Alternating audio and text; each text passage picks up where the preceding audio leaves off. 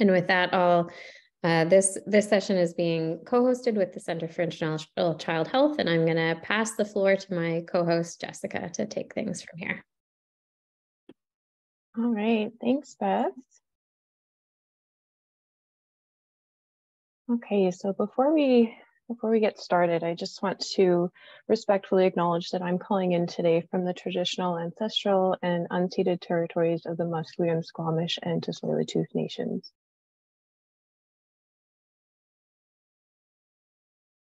And so to start us off today, I'm just going to give a quick introduction to the Pediatric Sepsis Data Collab and the Data Champions project, which led to the development of this workshop series. My name is Jessica Tron. I'm the project coordinator for the Data Collab, and we're a global data sharing network for collaboration to address pediatric sepsis mortality and morbidity. Our aim is to facilitate partnerships to develop and validate data collection and share tools for quality improvement in health facilities worldwide. And so we were founded through a partnership between the Center for International Child Health at BC Children's, as well as the World Federation of Pediatric Intensive and Critical Care Societies, also known as WIFPICS. And so as a data sharing network, we use Borealis, the Canadian Dataverse repository, to share data and other resources among our members. And anybody who's interested in joining our network is welcome to do so. You just need to complete a short membership application available on our website, which I have the link on your screens now, or you can scan the QR code. And so our network currently extends to members from 48 different countries across 6 continents. And in addition to receiving access to our Dataverse, members also receive mentorship and networking opportunities. So we're currently hosting this Data Champions pilot project supported by the Digital Research Alliance of Canada. And our project is a Canadian open data access initiative which aims to advance open data sharing among the clinical research community in particular. And so we're quite motivated to do this project because there's been fairly widespread movement towards open data. However, many academic institutions across Canada have been fairly slow to adopt data sharing policies that are specific to clinical research and policies that meet the increasing open data requirements that are being set by publishers and funders, including the Canadian tri-agencies. And so in addition to this, we're also seeing that there's limited education and training available to the health research community on how best to prepare, store, and share sensitive clinical data. So we're now collaborating with the digital health research team at BCCHR to develop and deliver this series to improve open data knowledge awareness and skills among the health research community. And our workshop today is the second of the series. Our first workshop was held this past November, where our speakers oriented us on the world of open data. So we had Eugene Barsky, a research data librarian at UBC, who presented on the new tri-agencies research data management policy.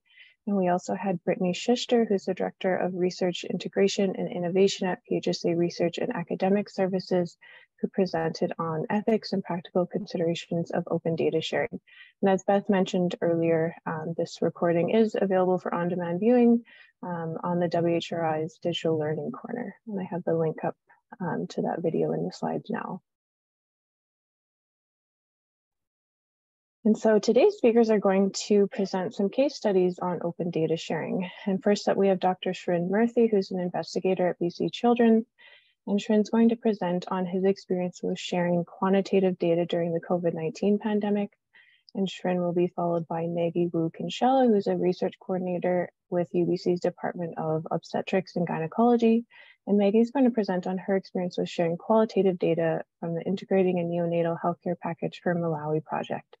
And so depending on time, we'll open up the floor for Q&A at the end of each presentation. And if we're running a little bit short on time, we'll just hold for Q&A until the very end. And so with that, I will pass it over to Shrin.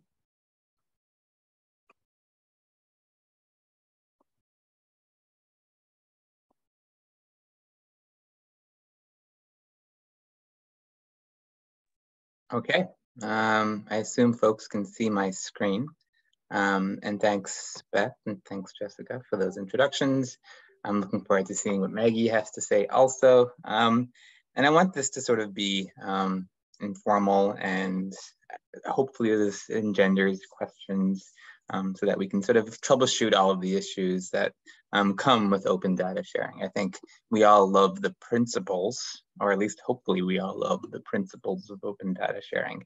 But the practicalities of it, and I'll speak from the perspective of a researcher who wants to do open data sharing, who loves open data sharing, but acknowledges that not everyone around you necessarily has the same perspective.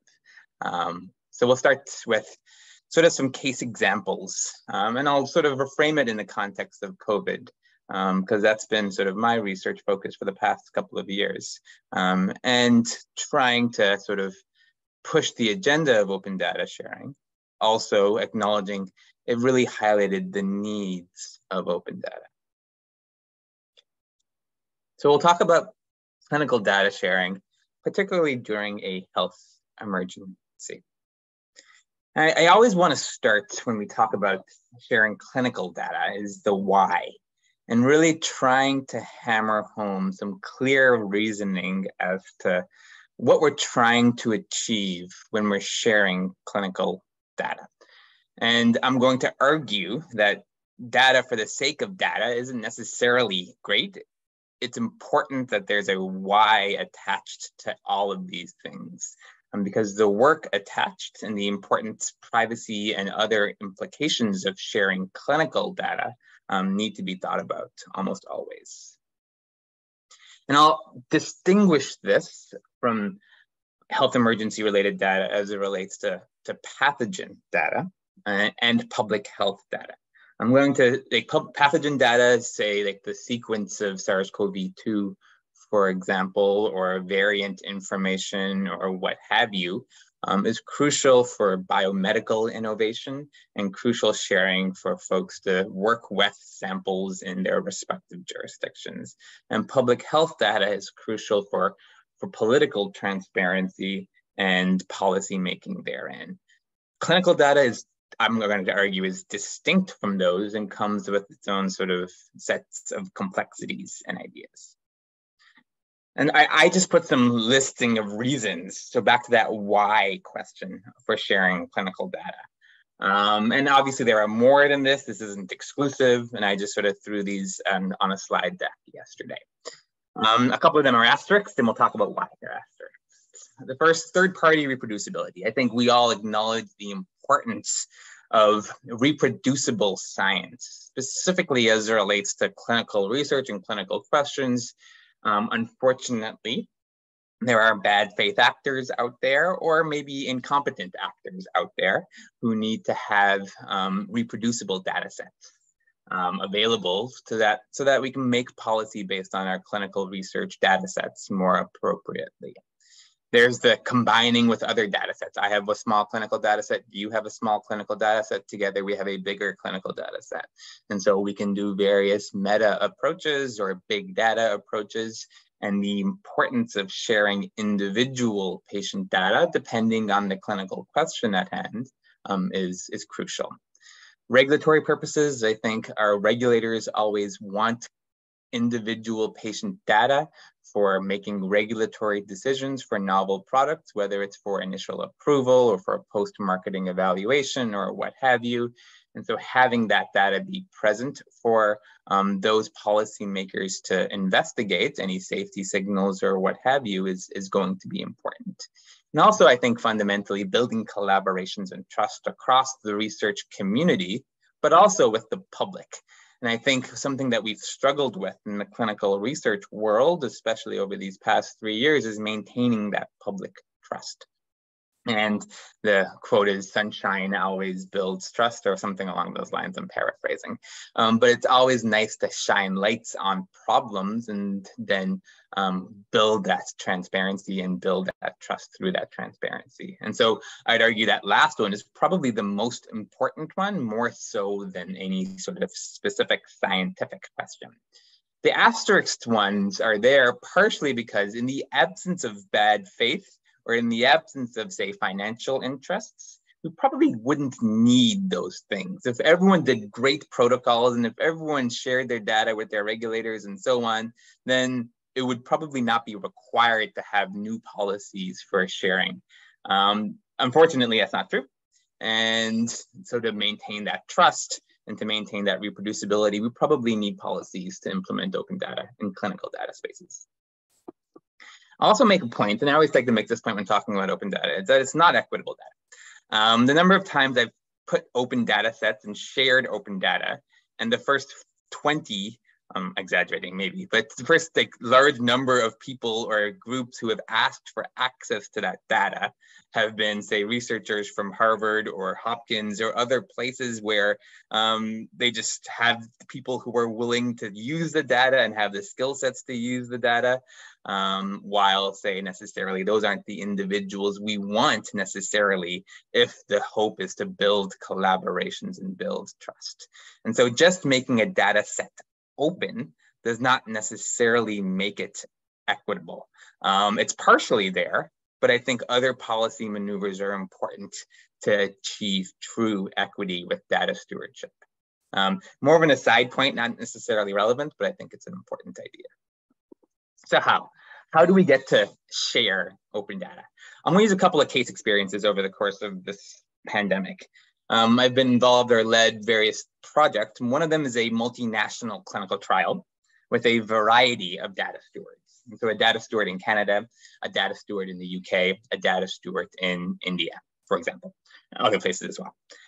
I've been involved with clinical trials with one data steward in Canada with one clinical trial sponsor. And I've been involved with a multinational observational data set, and each of them present their own complexities and their own sort of ideas as to how we get data from A to open. So how? So the first thing we think about, and I think about, is who are your stakeholders and who is actually invested in this data being open? And what we mean by open is something we'll get to in the next couple of slides. And so your list of stakeholders is probably large. It's your researchers. It's the people who are actually generating that data, including a large collaborative team, because that impacts the timing of the openness.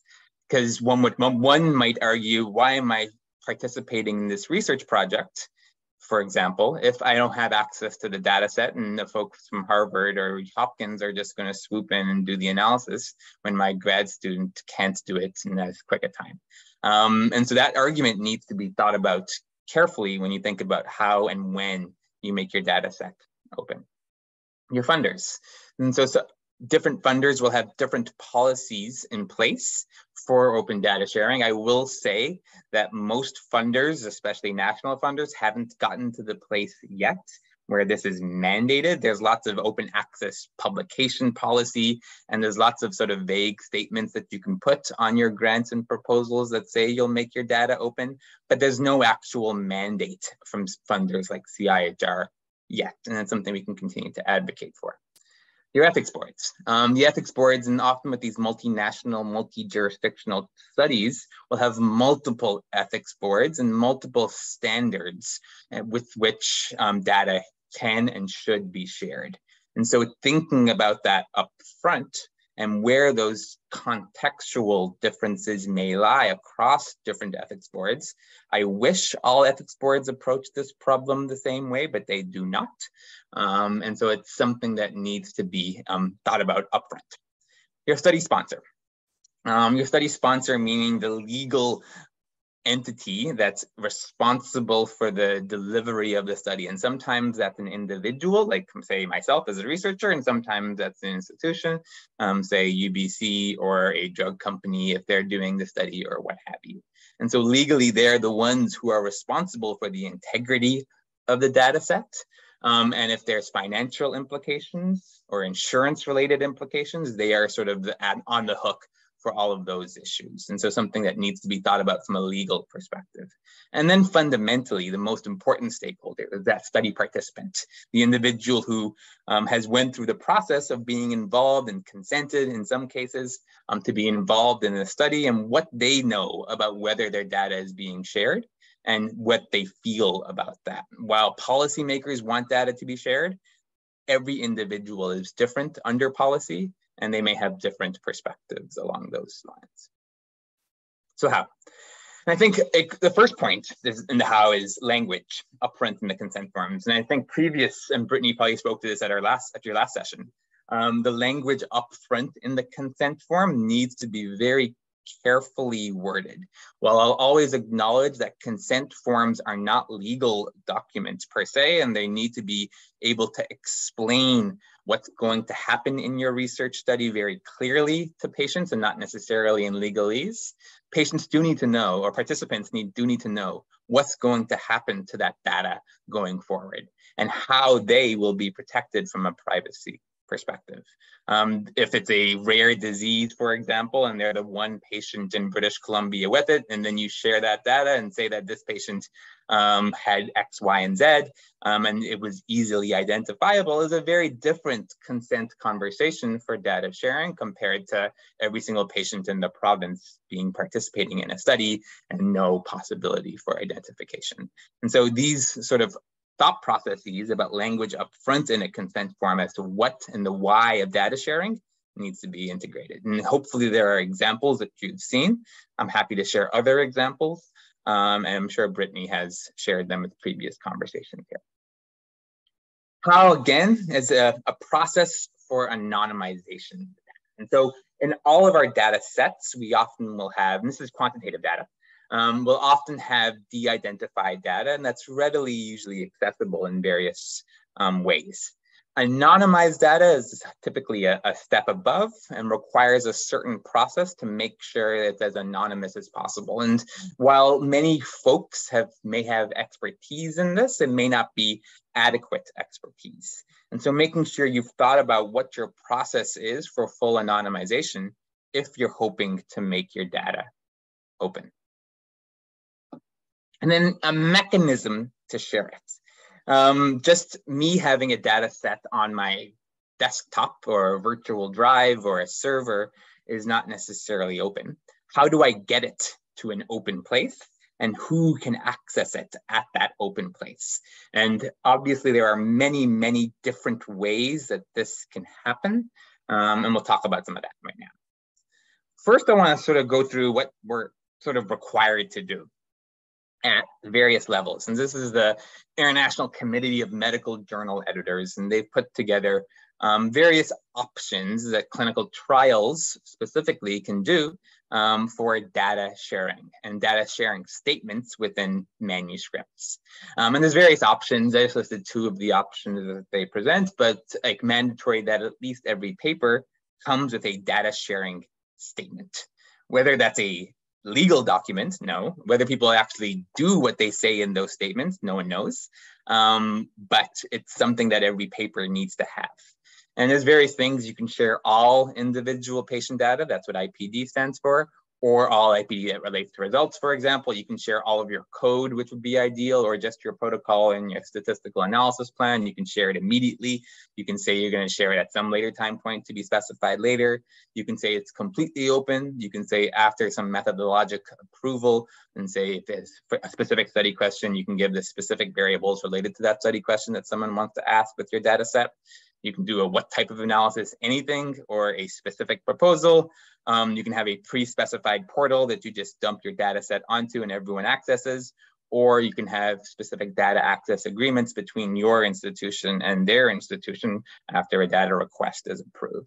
And so there's various different approaches. A lot will depend on what the study data set is and what your willingness is to sort of share it based on all of those other considerations and what your stakeholders may say. So with COVID-19, with a multinational clinical trial, with a variety of data stewards, making the data open and completely open on a sort of a third-party portal like a Vivly or something along those lines was found to be very, very challenging. With different national priorities and different ethics boards with different consent form language based on local requirements and so on, we found this to be exceptionally difficult to operationalize. And so we've proceeded for this clinical trial more in an option 2 type approach, namely, if you have a specific study question, we can sort of share that data individually with you and make it sort of available so that you can reproduce results or meta-analyze results or what have you. acknowledging that there are some sort of not political, but contextual issues that eventually and inevitably emerge when you're invoking different stakeholders across different parts of the world with different ethics oversight requirements and different legal requirements. A national clinical trial in Canada, for example, with one data steward becomes much more straightforward and much more sort of, not cookie cutter, but more boilerplate. Think about how data can be shared. But you need to ask yourself very specific questions. One, do you have consent to share data in the way that you are hoping to share it? And so if you screwed up your consent form when you wrote it 4 years ago, and now you want to share data in a certain way, not screwed up, but wrote it in an odd way, then you won't be able to share the data that you want, because unless you want to go back to each individual participant who participated, you're not going to be able to do what you need to do. So these need to be thought about upfront. Do you have funding? A lot of times, if you want to share your data with a lot of these portals, it'll cost some money to get it there, unless they're like one of those well-established funded ones that will pay for all of the processes to be put into place. Do you have funding to share data in this way? Do you have the time to clean and label your data in the appropriate way? I think always, whenever you think about sharing data, a clean data set, a locked data set, obviously, and making sure that it's as clean and searchable as possible. And whether you want to do that, whether you have the energy in your team to actually go through that process or not, means that you have to be committed to open data sharing. And hopefully you work together with the portal that you're working with to make sure that it's done. Does the REB, once again, we'll go back to the consent form language, approve of data sharing in this way? And then finally, are there any specific considerations re vulnerable populations or re-identification? I think in Canada and different parts of the world, different communities have different perspectives on data stewardship and data ownership. And ensuring that you've thought about this upfront, whether it's, say, Indigenous communities or communities that are otherwise marginalized, there needs to be clear thought processes upfront at the beginning when you're writing your protocol and you're writing your consent form as to how that's going to be approached and how open data and sharing can be integrated. No cookie cutter answer that I'm giving you here. This needs to be sort of a case-by-case type approach. Also, some sort of considerations, the importance of a good data dictionary. And I think folks who do these things frequently do this well, but thinking about it and making sure your data is searchable, making sure the metadata catalog is appropriate and your data dictionary can be used by others in a clear way. Understanding various data usage licensing, and particularly intellectual property. And this is where it gets kind of confusing. Because intellectual property is something that we don't always think about in the clinical research space, and something our sponsors and institutions always think about. And so we need to sort of reflect on who uses the data and what they can use it for. In a perfect world, no one would care and we would share everything. But unfortunately, it's not that perfect world, and our institutions really care deeply about intellectual property and its ownership therein. And the importance of knowing where to share things. And this goes back to the different portals that are out there, and Dataverse and other things are great sources, or great resources, sorry, depending on the type of data and the community you're really trying to reach. Also, we have a multinational observational data set. And the difference is here, this is a global thing that's sort of been capturing data for COVID-19 hospitalized patients, and we have almost 1 million patient records right now. I think partially the complexity, and the reason I bring it up, is that this is a waived consent, routinely collected data set for clinical data. And so we have all of these data records collected without consent of routinely collected data. And we sort of struggle with how and best to share that clinical data in an open way, while still being respectful of the participants and respectful of other researchers and the reproducibility therein. And it's not necessarily a straightforward process, just making it readily available to for everyone in the world to access. And we don't have necessarily consent from each of the participants, even though it's routinely collected, even though it's fully anonymized and so on. It needs to be sort of carefully put out there. And so what we've done is set up data access committees that are globally representative for curated access based on methodologic approaches with a refined metadata catalog to make sure it's nicely searchable, and then set up that process for data requests, common portal for scientific questions, making sure that collaborators feel appropriately engaged throughout the process to make sure that scientific rigor is maintained. Is it open data? No. Is it open-ish data? Perhaps. And so there's always a spectrum of approaches there. So that goes back to the why share clinical data approach, and making sure that the clinical data you have is answering the clinical questions that are out there and how you can sort of better achieve that. Remember your stakeholders and the benefits of sharing IPD itself, individual patient data. Because a lot of times you can answer a lot of clinical questions just with aggregate data that's readily available and has no risk of privacy or de-identification. And so really emphasizing the need for asking a specific question and why you need individual patient data. And partially that's to build collaborations and trust, and thinking about your list of stakeholders. A picture of sharing is good. That's my email address. Happy to answer questions now or later. I apologize, Maggie, I may have cut into your time. Thanks, Shren. That was excellent. Such a wealth of information based off your experience. That was really great. I think just in the interest of time, we'll maybe pass over to Maggie, and then we'll open up the floor for Q&A after Maggie's presentation. Okay, let me see if I can get this right. Okay, we were trying to do this earlier. Are you able to just see my slides? You're good, Maggie.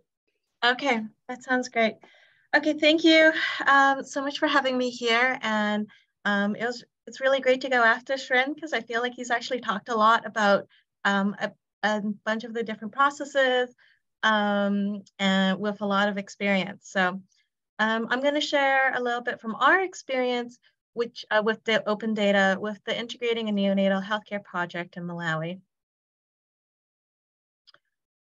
So I just wanted to quickly acknowledge that I feel very privileged to live, work, and play from the traditional, ancestral, and unceded territories of the Musqueam, Squamish, and Tsleil-Waututh nations, and presenting from the Research Institute today. And I was the research coordinator for this project, so I'm really presenting this on behalf of the IMCHA Malawi UBC team, and in particular, I want to acknowledge the principal investigators and co-investigators listed on this page. This is a pre-pandemic picture, so it's been a little while. And just as an outline of what I'm going to talk about today is I'm going to give a little bit of background on the IMCHA project so you have a little idea on the data that we're sharing. Talk about from our perspective, what were some of the benefits of open data sharing, being part of the IDRC Open Data Research Initiative, and then the process of making our data open. So talking about a little bit about data management plan, preparing our data sets, depositing in an open data repository, writing up a data descriptor article to make it more searchable, and then finally our lessons learned. So just really briefly to go over the background of the project to give you an idea of the data. This was a part of the Integrating a Neonatal Healthcare Package for Malawi. So at this point in time, when this project was going on, there was a lot of success in Malawi during the Millennium Development Goals in reducing under 5 child mortality rates, but there were still challenges in lowering the neonatal mortality rates. So there are a number of evidence-based interventions to improve neonatal outcomes, but implementation is an extra level on that. So there is a need to understand the implementation factors, and we were particularly interested in strengthening regional hospital care, so at the district levels, secondary level hospitals. And we were really interested in innovative and locally appropriate interventions. So at the time of the project, the preterm birth rate in Malawi was among the highest in the world. It was 18%. And complications of prematurity around the world is the leading cause of neonatal deaths. And there's a significantly higher risk of developing respiratory distress among preterm infants. So some of the interventions that we looked at was scaling up an innovative bubble CPAP system at tertiary and district hospitals in Malawi, which is actually very at ahead of its time to be implementing these at district hospitals, but did come with a number of different implementation barriers and facilitators. And I'm mainly the data that we shared was mainly about bubble CPAP, but we also looked at not just bubble CPAP, but the other interventions that were involved in strengthening neonatal care at district hospitals, which included lactation support, kangaroo mother care, infant warming devices, and LED phototherapy. So our project was based in southern Malawi. So you can see there in 3 regions, Palambe, Mulanje, and Chikwawa. And the data sets that we shared involved a facility assessment at the district hospitals, which is largely quantitative data, as well as barriers and facilitators to implementing bubble CPAP, which is a largely qualitative data set. So this is a kind of mixed methods project, and both are observational data sets. So the facility assessment involved a comprehensive facility assessment for newborn care using the WHO Integrated Quality of Care Assessment Tool. So unlike some of the other tools out there, it doesn't just do quantity and availability of care, but also includes observations on quality of care. And it used a series of structured checklists with each aspect of care observed by our data collectors and scored 1 from very low quality of care, not available at all, to 5 meeting the standards of care. And the variables that we assessed were, we selected the modules that were focused on neonatal care or would be involved in neonatal care. And the variables that we looked at included infrastructure, ward layout, staffing, emergency care, inpatient care, infection control, and supportive care, essential drugs, equipment and supplies, case management, monitoring, and follow-up. There were over 600 questions that in each of these facility assessments for each of the district sites. So it's a very comprehensive data set. It's a very comprehensive assessment snapshot in time. And I'll talk about this a little bit later, but we had our use of it, but we also wanted it we felt like there was so much time and energy put into this that we also wanted it to be more available and used by others as well. And then the second component was the barriers and facilitators to bubble CPAP. And this involved 46 in-depth interviews with nurses, clinicians, and clinical supervisors. So this is kind of crazy if you think about it, because it's over, like they were each about 30 to 60 minutes long and probably closer to the 60-minute side. So if you think about that, that's probably like 40 hours of interviews covering training, initiation, monitoring, differences in opinions, perspectives, personal experiences, and what they felt was parental understanding of bubble CPAP. And then all of this data was digitally recorded, transcribed verbatim, and we thematically analyzed it. So that just gives you a bit of background on the data itself. And so why did we choose to do data sharing? Well, our Inter team is brilliant, in my opinion, which of course I'm biased, but we only have so much capacity to work through this data. Other people may have other questions and ideas that we can't think of or have time to explore.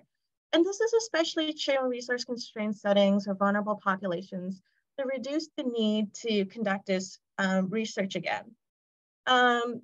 Sharing our data sets can support other researchers conducting similar implementation research into barriers and facilitators for scaling up innovative technologies in resource-constrained global health settings.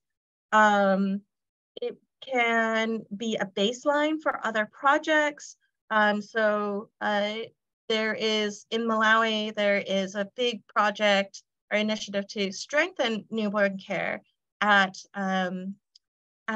district hospitals. And in our conversations, they talked about how they didn't have good baseline data. And we're like, oh, actually, you know what? We've done these facility assessments that you can use if you want to, as well as we also have these qualitative data sets.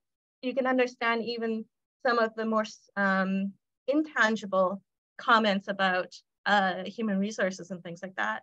And then also there's a part of it that we had a commitment to share this data with the district hospital management teams for their own health strengthening initiative, health system strengthening initiatives. So this provided a standardized way that they can access it.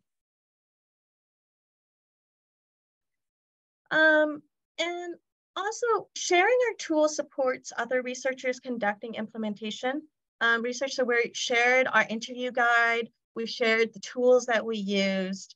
And I just really want to emphasize that sometimes we ask very similar questions. And there is the importance of doing this research in low resource settings. But every time we do this research, you're burdening already a low resource setting. So if we can share this research, hopefully maybe we could do some of the exploratory investigations or looking at things that we might want to explore or pilot studying, kind of things like that with open data sets. We also had a few students work on this project with this data set and making this data set open. Other trainees might also be able to work on it when it otherwise might not be feasible for them to do their own research. So in summary, open data for us was important because it helps to conceptualize the research as a part of a wider conversation in a given field. And I think as Trin said, it helps to promote access and accountability, and also really supports building momentum for the topics that we're so passionate about, and building collaboration. So very quickly, I wanted to talk a little bit about the IDRC Open Data Research Initiative that this project was a part of. And this was a sub-grant to support IDRC projects to share their data. And it was really great because it involved some salary support for a staff member to spend the time to do this. As Trin was saying, it does take time to clean the data and consider all the different parts of it. It involves some training workshops, as well as support and coaching for the data management plan, depositing, and writing up a data descriptor article. And one of the things that I learned through this process was they used a very pragmatic approach, and versus maybe a purist approach of the ideals of open data. And it acknowledges that not all data can or should be openly shared.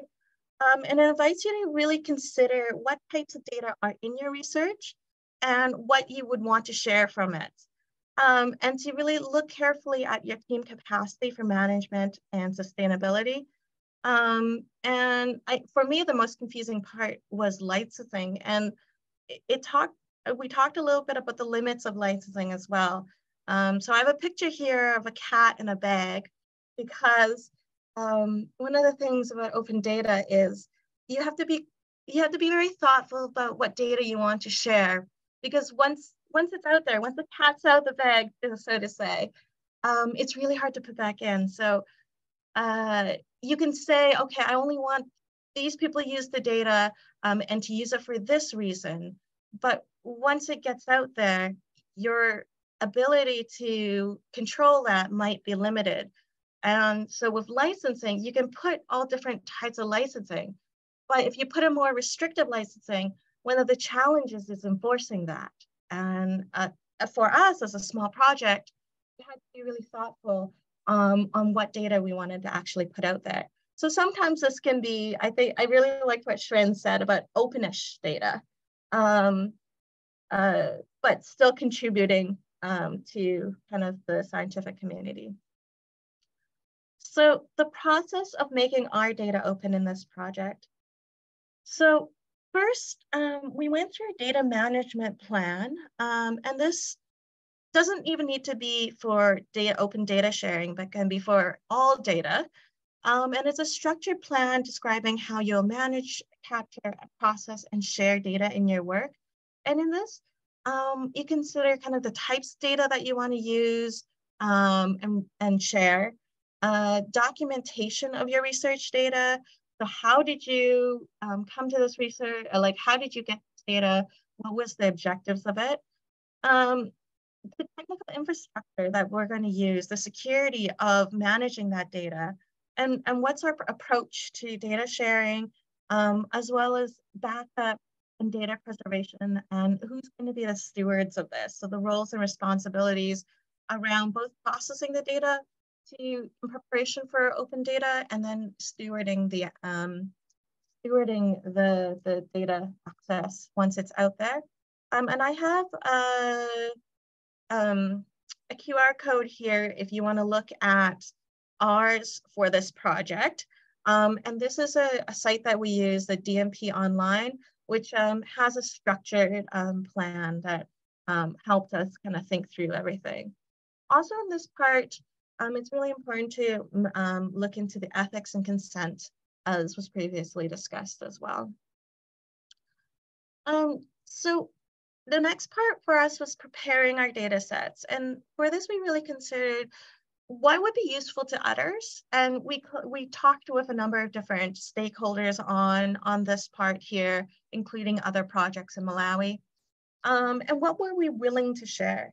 So a huge part for us is maintaining confidentiality. So the definition of sensitive data includes both direct identifiers and a combination of indirect identifiers.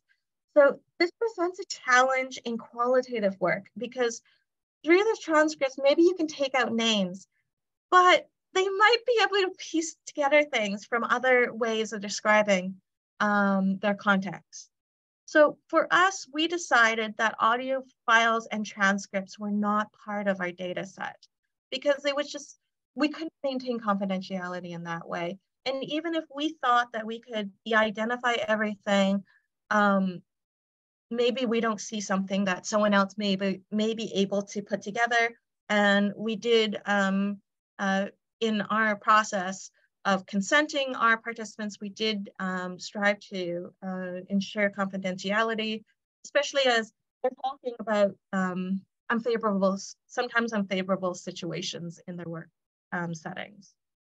So the qualitative data set that we shared included illustrative quotes by variable. So we presented a matrix of staffing and training and staffing quotes, initiation, monitoring, weaning, caregivers and supplies and equipment. And then the dimension of some of these data sets was by facility type and health worker cadre. And each of the quotes included detail on sex and respondent and their age. So someone else may have a different research question and they will be able to kind of look it up using the matrix that we've provided. And then the hospitals are numbered rather than named. Of course, when we shared it to the district hospitals, we let them know what number their district was. And we had a consistent numbering between the qualitative and quantitative data sets, so it can be linked by other researchers. So I just wanted to give a snapshot here. Of course, this is openly accessed, so you can actually access these data. But this is the facility assessment. So you can kind of see what we reported and how we reported it. And this is our qualitative data set. So you can see that we had the descriptors, the number of interviews that came into it, various facilitators, and different quotes. And it continues down by cadre and things like that. So Shrin briefly talked about this as well. So the next step for us was depositing in an open data repository, and we chose Figshare. But overall, a good repository is one that assigns your persistent identifier, so DOI, and displays it for you, allows you to link your resources, includes a term of use or reference, provides information for the reader on your data, so a metadata landing page, and uses a standard access protocol. So that's HTTP, which we don't think about as much, but is also important. And just really quickly, and we could talk about this more later if anyone has any questions on it, but just a really important of having rich metadata. So the people who might want to use this data can understand how this data was generated, why were they generated, so they can understand the approaches that you took and if it works with the study that they're trying to work on. And really quickly on data usage licensing, this again was the most confusing part for me. The one that people data like open access prefers is Creative Commons 0, which is no rights reserved. But it tends to not be as good for broader work. So attribution CC BY is recommended for broader data items, including figures, media, posters, papers, file sets, etc. And it allows people to use your data, even commercially, but they have to credit it to you. And then attribution non-commercial is similar to CC BY, but it's non-commercial use only. Again, these I found were the most popular and the ones that we were considering. We ended up going with CC BY because we had broader data items and we didn't have the capacity to reinforce or to enforce non-commercial if that was something that we were concerned about. And lastly, we did a data descriptor article.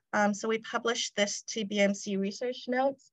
And data descriptor articles are peer-reviewed publications dedicated to describing data sets. So it doesn't have any results, but rather linked to publicly available data sets and provides detail to facilitate their use. And what's great about this is it's much more searchable than navigating the numerous repositories. So just finishing us off here on lessons learned. For us, we learned that it really takes time. It needs dedicated staff hours to navigate the process, to clean, do all the steps, to post it. And that the data descriptions are really important for reusability. You can just put your data out there, but if you don't describe it, then it's really hard for someone else to consider it for their own research. It was possible to share a qualitative data set, but it did take a little bit of reflection on our part on what we were comfortable in sharing and what we felt would be the most useful for other researchers. And for us, it was really important for us to take a pragmatic approach to really reflect on the level of open data we were comfortable with. And then it was really important for us to share our data to support transparency, reproducibility, and data commitments to our stakeholders, funders, and scientific communities. And I just wanted to end here to talk a little bit about Indigenous data governance as well. So I think that there's also OCAP principles where this may seem in conflict to data sharing, but for us, I don't know if it necessarily means that data sharing is impossible, but it really emphasizes the importance of data management plan, good communication with stakeholders, and a pragmatic approach, and really kind of taking a sense of humbleness to the research and prioritizing Indigenous data governance. So one of our current projects, it means that we will prepare our data sets and descriptors like we did for an open data repository, but instead we'll provide this to First Nations Health Authority after the project is steward. And that's it. Thank you. Any questions? So I guess I'll stop sharing here.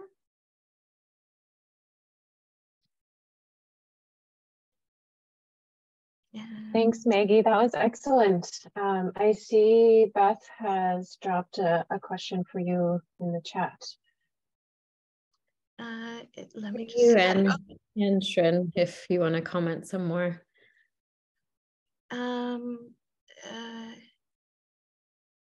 Yeah, okay, so Shrin mentioned that making data open is not the same as equitable. So what additional steps are needed to use open data as a method to reach equity in data access and use? How did your team consider this? Yeah, I think that is a really good question. And sometimes we think, okay, if we just put it online, then it's out there. But I think there's a really important emphasis on searchability. So for us, it was publishing that data descriptor article, which would make it more searchable, and really describing our data set.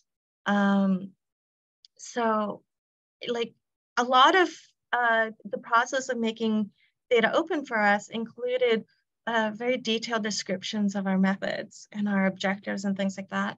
So other people can, if they want to use it, then they would understand how the data came to be and could understand it. I hope that answers your question. Shrin, maybe if you wanted to jump in on that or follow up with any other question. Like speaking on the equity idea, it's not straightforward, and it's not easy to solve per se. Like I think there are things that people can do, whether it's preferential access to folks in various parts of the world, or sort of direct capacity building for the analytic processes that would be required to access the data, and all those other approaches that could sort of move a needle towards better equitable approaches to data. But if you're going to make your data open, some parts of the world will use it more than others, inevitably. Yeah, so having some support for young investigators or investigators of certain geographic regions so that they can make use of the data when it's there. Yeah, and this is why I use the term open-ish data rather than fully open data. Because in a way, putting some guardrails and putting some approaches that focus on the goals at hand. If the goal is purely reproducibility, then maybe there's benefit in having the best scientists in the world at the best institutions evaluate it. But if the goal is something bigger and broader than that, which is sort of building trust, building community, and sort of really engaging folks around the world, then I think we can do things slightly differently. I mean, I think that was one of the valuable things from our research was that we were able to have students work on it, whereas maybe for a master's program or even a medical elective, they don't have time to go out or to collect some of this data, but you can kind of mentor them to do different research questions, and they can use the data sets and come up with their own research questions, projects, and methods and analysis. And we've actually had a few students, both in Canada and in Malawi, use this data set and publish from it.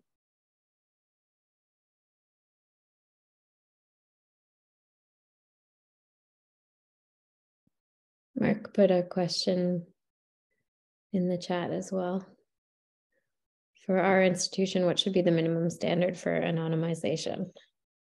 Does anyone want to take a stab at that? Mark, is that a technical question about the degree of anonymization or a policy question, more of a should we offer anonymization services to everybody? Yeah, Shrin, I think it's really the fact that most investigators don't know what this means. Yeah. And having been guilty of that myself, of removing a few names and direct identifiers, think you've anonymized a data set, I think it's a huge issue that we as an institution need to be able to deal with. I think it depends on the type of data as well. So I think Shrin and I both talked about a number of different types of data. And it might be, I don't know if there's a straightforward answer to that, because it might be different for different data sets. For our qualitative data set, we didn't share the transcripts because there was no way we could, if we shared the full transcripts, that we would be able to guarantee confidentiality, not even anonymization. So for that, we selected to make a matrix because that was what we were more comfortable with sharing. But maybe with clinical data, from a clinical trial, you may be able to anonymize it more. Once again, I think it speaks to the importance of having some institutional standards here, and it shouldn't be on our sort of definitions. It should have sort of very clear educational sessions and standards at high levels about what we do and mean by anonymization. I think it's important to consider some of the priorities as well with open data and why we're sharing it, and kind of take a very humble approach to it as well. So to think about the risks to participants, and I think that if we can't if we're not confident in being able to protect their identity, which is something that we've committed to, then that should take the priority, as well as with Indigenous data governance. That should also take the priority as well. So, but that doesn't mean to say that data sharing is impossible. I think it's just really being reflexive and taking a humble approach to this process and open communication with all stakeholders.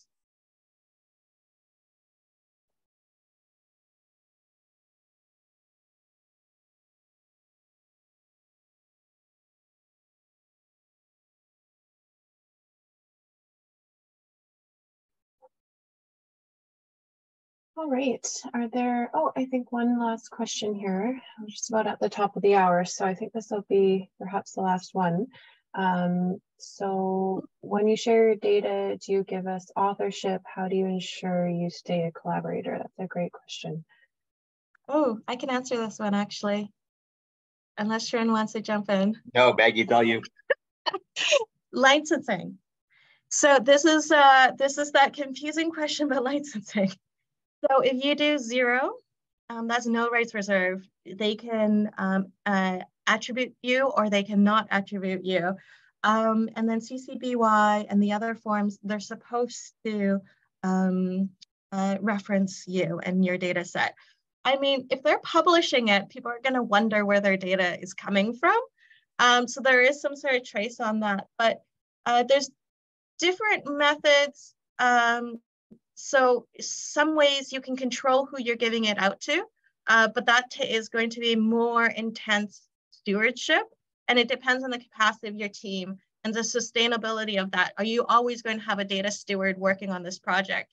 And what if team members come and go and things like that? So you could just put it onto an open data repository, then you have very little control about exactly what they're going to do with it. So again, for our approach, it kind of goes back to what you're comfortable with and being really reflective on that.